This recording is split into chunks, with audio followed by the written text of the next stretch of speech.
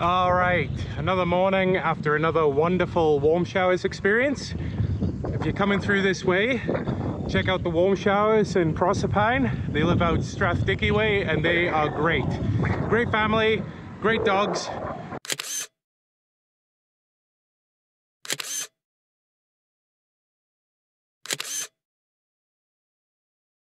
Very cute. Once again, it's extremely windy today. And the weather, the sky's a bit grey. It doesn't look so great. Not exactly what we'd hoped for our time in Airlie Beach. There's a lot of tours and stuff in Airlie, a lot of boat trips and stuff, but none of it really appeals to us. It's all like snorkeling trips and stuff. That's not really for us. So I don't know what we're gonna do. People say it's an amazing place. I wonder if they like it because of all these tours and stuff, which we don't know if we're gonna do. So anyway, it's only like another 15k, so yeah, let's go and check it out, see what's going on.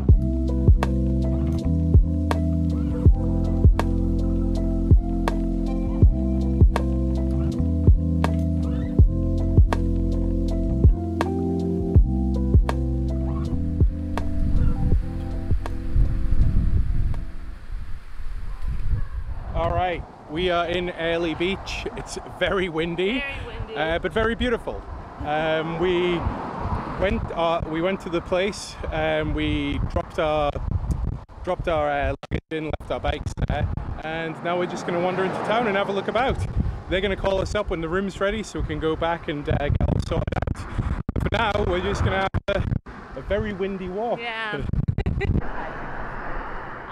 We hadn't originally given much thought to whether or not we'd go to Airlie Beach on our way north. But as we were leaving Maryborough, our wonderful friends Anita and Kepa made an announcement. They had booked us a room at a resort so that we could have a rest after getting back on the road. That incredible act of kindness decided our path. We would take a day off in Airlie and see what the small beach town had to offer.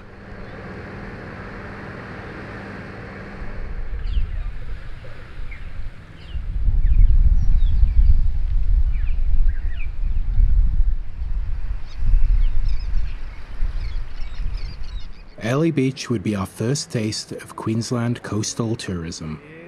Helicopter rides, snorkeling and boat tours, with a heavy emphasis on the Great Barrier Reef, were right at the forefront, with tour operators on every street corner. We spent the morning getting the lay of the land while wandering through shops selling sunglasses, hats and souvenirs. That's classy. Don't, I'll get a copyright strike. Let's go. I don't actually like pina coladas, by the way. Boaties. So we've had our little wander around. We got some sushi, we got some ice cream, and it wasn't too long before... I mean, we're in a beach community. You have to have a margarita at a beach community. Next one I'm getting though is going to be frozen. That's good. That's really good. And with that, it was time to cut a little loose. The hotel had called to tell us our room was ready, but it was a bit out of town, so we decided to check out the bar scene first and head back later in the afternoon. That is art.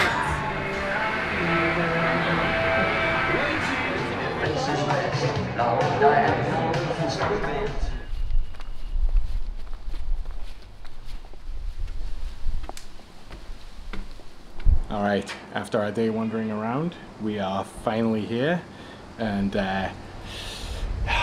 it's probably the nicest room we've ever had in Australia. So let's go take a look.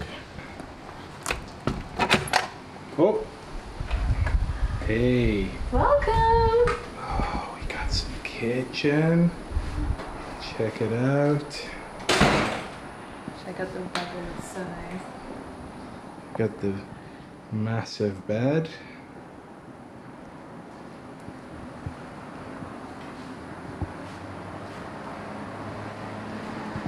And out here,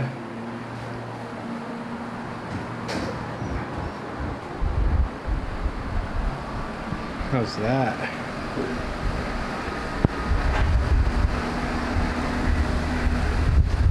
We are pretty stoked. So once again, thank you Anita, thank you Kepa. This is so good. Like, we needed this big time, and it's yeah, it's awesome. Couldn't have wished for more. Yeah, that's been our day off in Airlie Beach.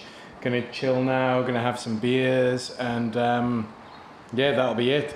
I think tomorrow we're gonna ride out to Bowen, which that'll be about 70k, 75 I guess, to the caravan park. So we'll see how we go. Like, that's easily achievable, but depends on what we fancy doing on the way out of town. We might like stay in town for breakfast, or we might go and see more sights on the way out. Yeah, I guess this is it. Oh, hell yeah.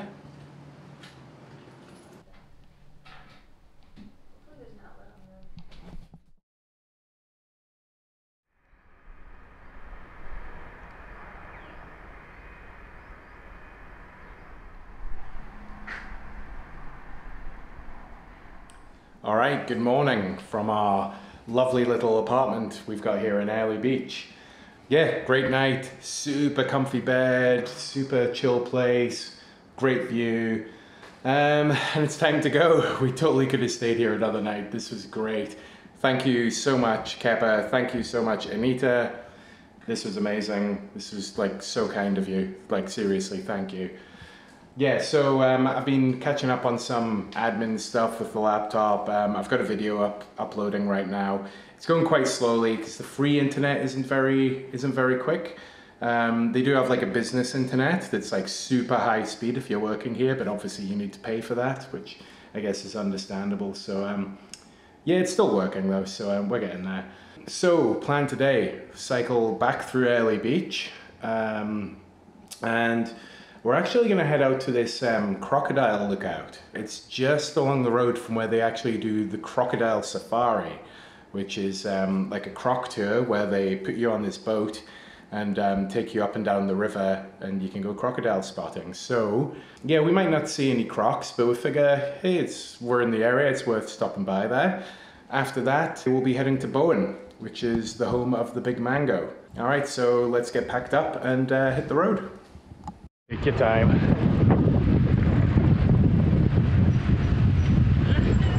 Right hand side's less steep. There's a taxi, okay, it's all right. Time to ride down this crazy hill that we pushed up. Oh, it probably doesn't come across how steep this actually is. No? No bueno? No bueno.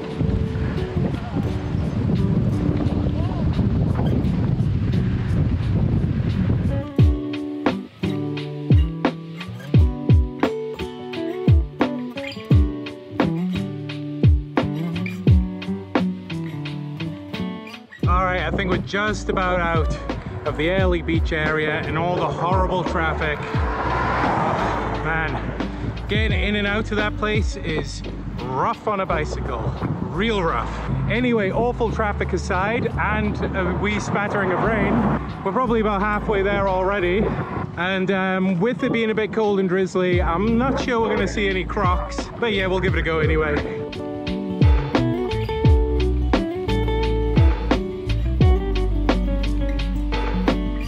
Like picnic benches and stuff. Sweet. Should we rock up at this picnic bench in the shade?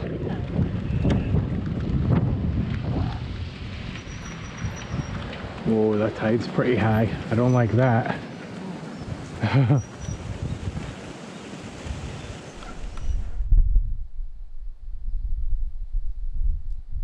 All right, this is it. We just pulled up on the croc spot. There's some danger signs here, so and yeah, the water looks very high, which I'm not a fan of. That's quite scary. They're quite close if they're in there. Yeah, let's take a peek. I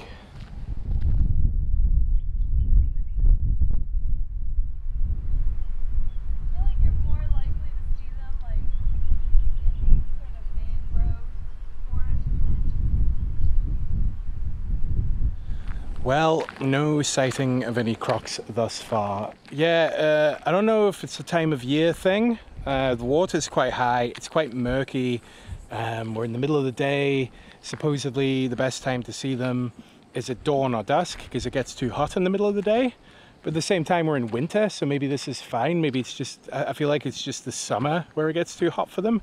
Because I mean, if it wasn't hot here, there wouldn't be crocodiles, you know? It's not like they're roaming around like up in Scandinavia or even down in Tasmania. You know, Tasmania is super close, but it's too cold for them. So yeah, I don't know.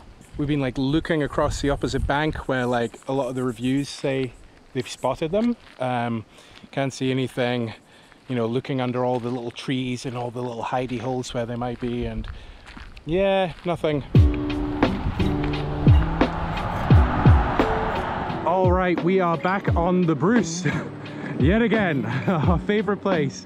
I just explained to Bonnie that we were probably going to be on the Bruce for like the next 5 days. The look of disgust was something to behold. So next up, Bowen. It's about 60k. I reckon we'll probably be there for lunchtime, and once we get there we can think of our next move.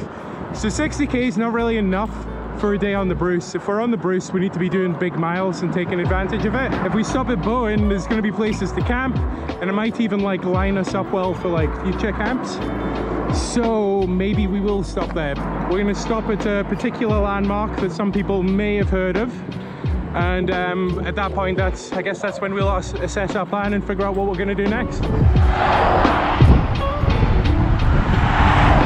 Alright, so as usual, we've got our puncture of the day in the worst spots imaginable. Why is it always me? Like literally, it's always just back tire. It's always like when we're really close to town on the side of a busy highway. Yeah, thankfully it's not too busy now. I think everyone's stopped for lunch. But yeah, oh well, let's get it done.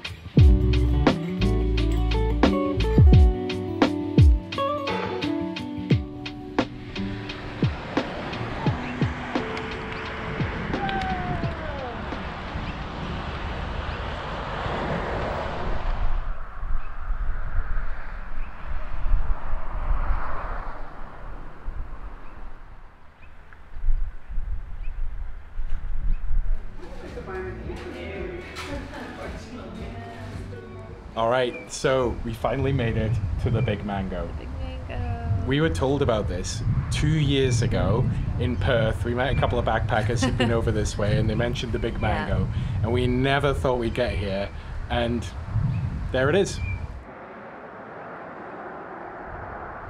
So the Big Mango has been a pilgrimage for us, not just because it's another big thing here in Australia, but because back when we landed in Perth and we were staying at a Helbex, these German backpackers showed up there, and they'd been in Australia for a year already. They'd just gotten their second-year visa, and they had lived in Bowen for a time, I think maybe picking mangoes. There were some Helbex hosts up here, and they told us all about the Big Mango, so I was adamant that we had to see it. And at the time, I remember David was just like, no, we're probably not going to make it up there. And we really did think, okay, we're going to get from Perth to Sydney, and then we're going to fly out To New Zealand. to New Zealand and cycle New Zealand, and then just continue across the world, you know? Well, I remember the German the backpackers, they were just like, don't plan too much. Seriously, like, your plans will change in this country.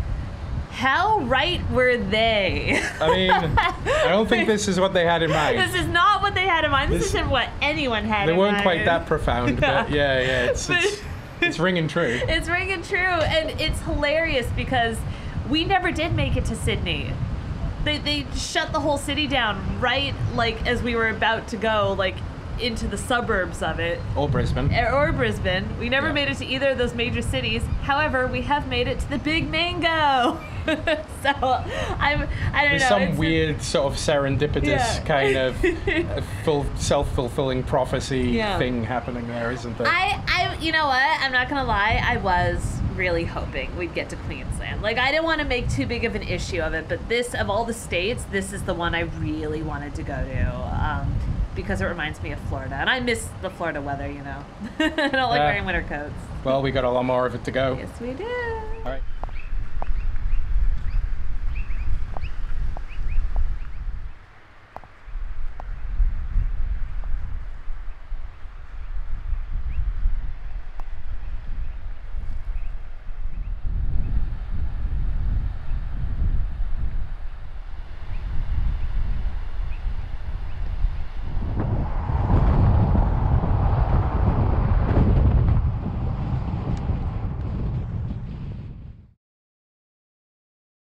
All right, so we are back on the road heading for air on our old friend, the Bruce Highway. So we've had the usual start to the day with the insane stretch of roadworks leading out of town. That just went on ages and ages and ages. It's narrow, there's people overtaking you close, and it wasn't too bad this morning actually. Most people were quite patient and waited till it was safe, which is unusual. It seems that Queensland's actually not been too bad for traffic. Again, much better than New South Wales. Just the roads have been way better in general. Well, other than the Bruce, but you know.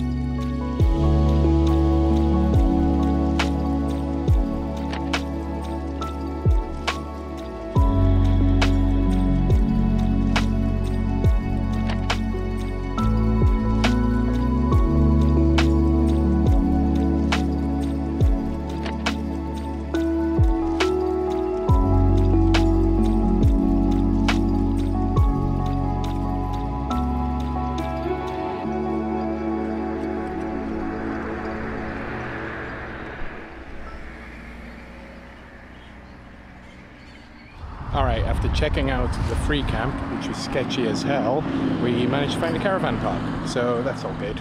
Unfortunately, I've made a discovery. Where is it? That spoke is no longer attached, and judging by the nipple on it, it's the same one that I had replaced in Gladstone. So, it looks like I'm going to be replacing the spoke tonight.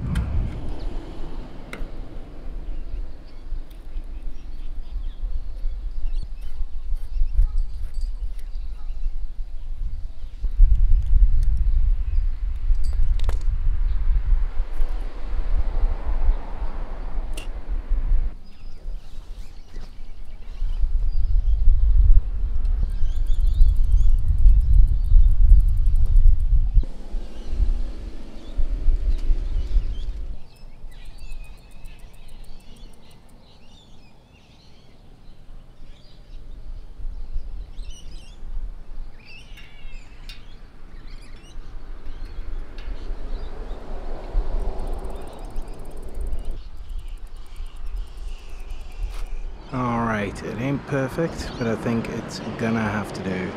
At least until we get to Townsville and can get it looked at properly. So after my little broken spoke fiasco, we've managed to get the tent set up. You can probably hear them, but there's bats here. Like, it's the flying foxes again that we love. Yeah, it looks like there's a small colony of them here. But for now, I think this is it. Good night.